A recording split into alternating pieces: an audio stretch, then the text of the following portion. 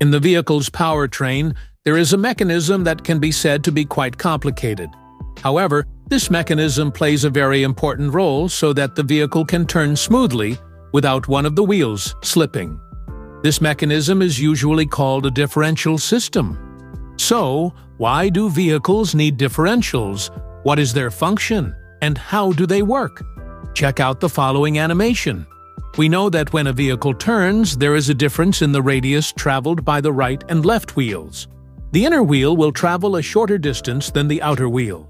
Therefore, when turning, the outer wheel must rotate faster than the inner wheel so that there is no slippage. Now, to make it clearer, understand the following principle.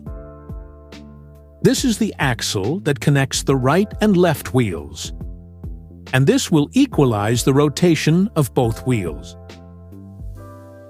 But when we separate the axles, then we connect them with gears.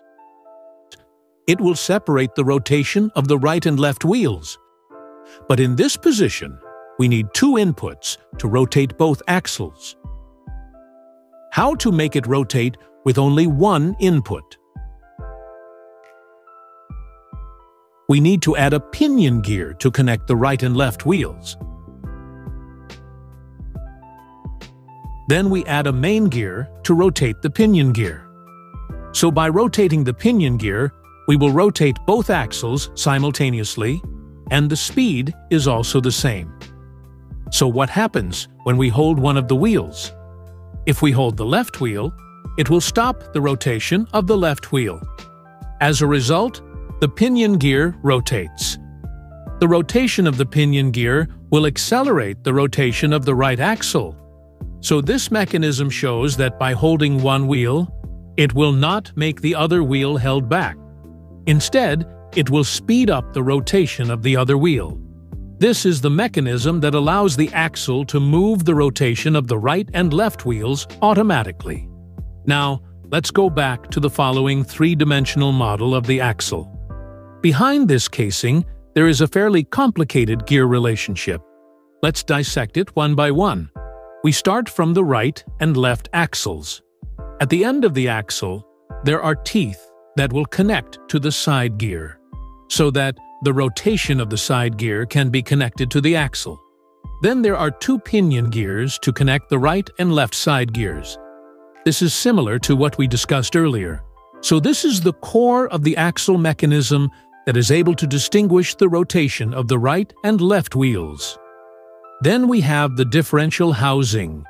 This housing is separate from the axle, so its rotation is also separate. Then to connect the housing to the pinion gear, we add a pinion gear shaft. So when we turn the housing, it will turn the pinion gear, and the pinion gear will turn the right and left side gears at the same speed.